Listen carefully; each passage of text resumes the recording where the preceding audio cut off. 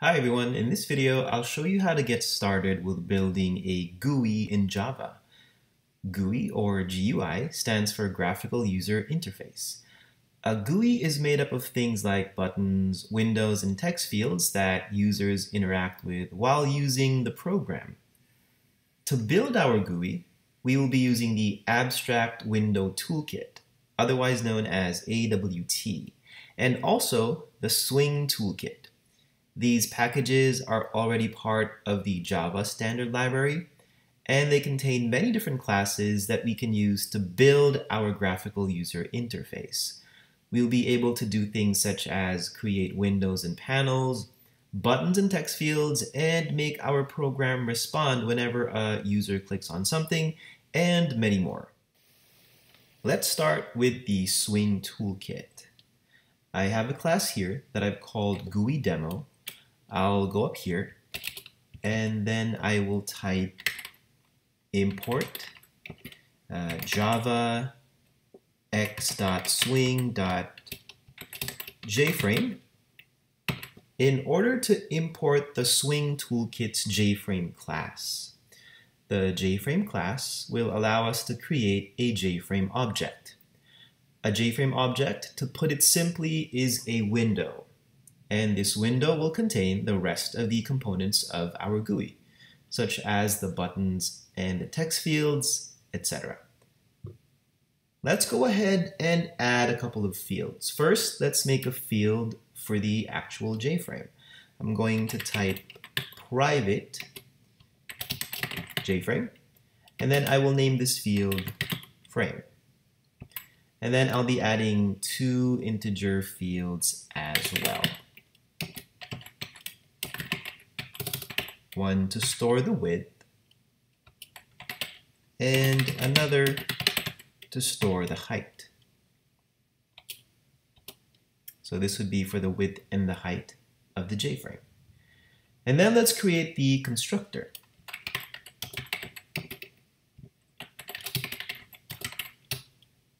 Let's give it 2 integer parameters so that we can pass to it the desired width and height for our JFrame.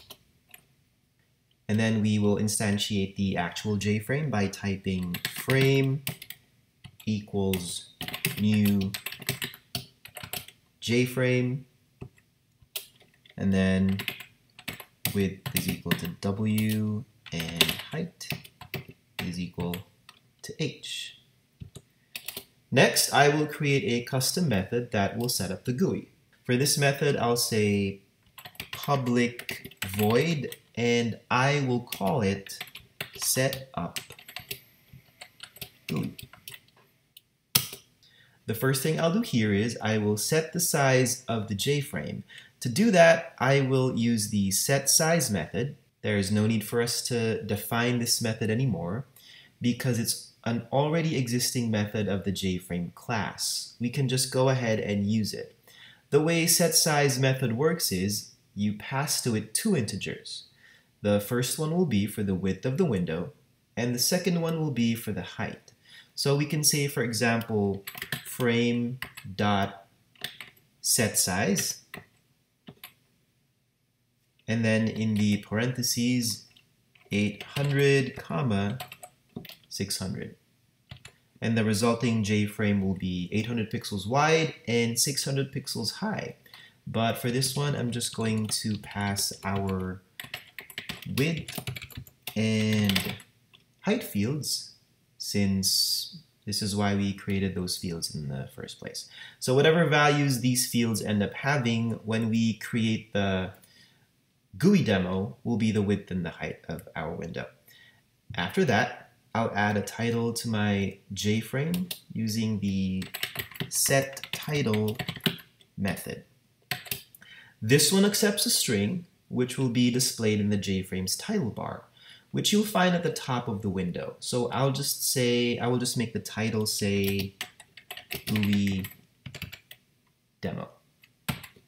After that, I will type frame.set default close operation, jframe exit on close. This line states that when the user closes the window, then the application will exit.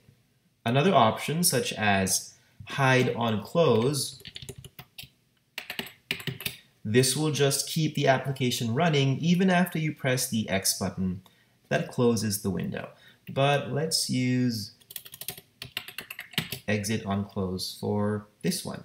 And then finally, we have to actually show the window by invoking the setVisible method and passing to it a value of true in order to actually show the window. Without this, we won't see the window.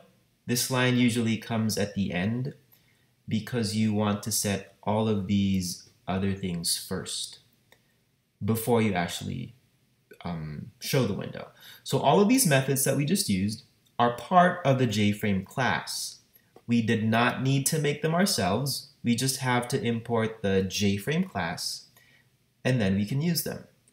So now let's go ahead and test our program to see if we are able to create a JFrame. I have another class here called GUI tester, which has the main method. Inside the main method, I will make an instance of our GUI demo class. I will name it GD, and then I'll say is equal to new GUI demo, and I'll pass to it the values 640 and 480 because it's expecting two integers for the width and the height fields. And then we call our custom method named setupGUI by saying gd.setUpGUI. So let's run our app. I'll open up a command line window here from my folder. And then I'll compile the files. But before I do that, I think I actually need to save these first. Okay, so now that I've saved the files, java c *.java, and then I will run GUI tester because that's the one with the main method. And here is our window. So this is our JFrame. It's 640 pixels wide and 480 pixels high. Here's the title bar with the specified title. And if I close the window, the application terminates. So that's because we specified exit on close here. In the next video, we'll add a big button inside the window, and we'll make it print out a message in the command line window every time the button is clicked.